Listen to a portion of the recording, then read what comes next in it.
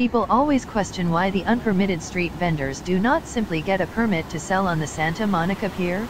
The reason why unpermitted vendors do not get sidewalk vending permits to sell on the Santa Monica Pier is because sidewalk vending is restricted on the Santa Monica Pier.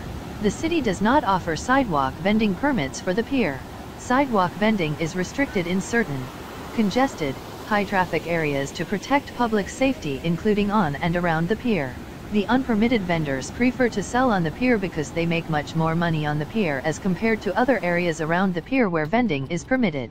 The vendors can make in 2 hours on the pier as what would take 8 hours in other permitted locations. The city of Santa Monica only offers 13 vending cart spots on the Santa Monica Pier. The city spots can cost over $1,000 per month and have strict rules, regulations, and mandated days and times to be open and other restrictions. There are currently no permitted spots available on the Santa Monica Pier.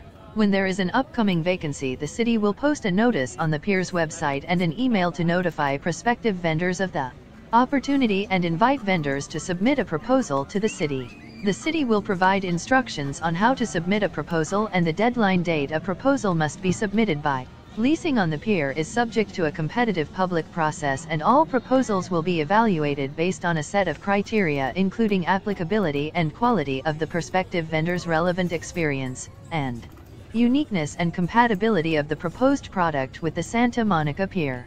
The current cost for the vending space varies by the season from $750 in the winter to $1,500 in the summer.